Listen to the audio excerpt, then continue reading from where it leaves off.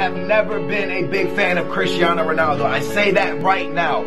James Rodriguez, Sergio Ramos, Gareth Bale, Isco, Navas, Casemiro. You're going to watch everybody walk past a group of people. Here's my man Carvajal, big boy Pepe. They're celebrating the Champions League victory, all right? Here comes Cristiano Ronaldo. He's going to stop and pose with this lady for a second and take a selfie. Now, people say Cristiano Ronaldo is not a good person. The lady stops him and goes, hey, could you please take a picture with him? Now, as you can see, the people he's taking a picture with are handicapped. Unfortunately, they're handicapped, and it really, really sucks. And Cristiano Ronaldo, out of everyone on that team, stops and takes pictures with about 2 or 3 of them. That, to me, means the world. And a lot of people might be like, oh, he's just stopping and taking a selfie. Boys, a lot of bad stuff happened to people, and you don't even know. That second with Cristiano Ronaldo, to them, could have meant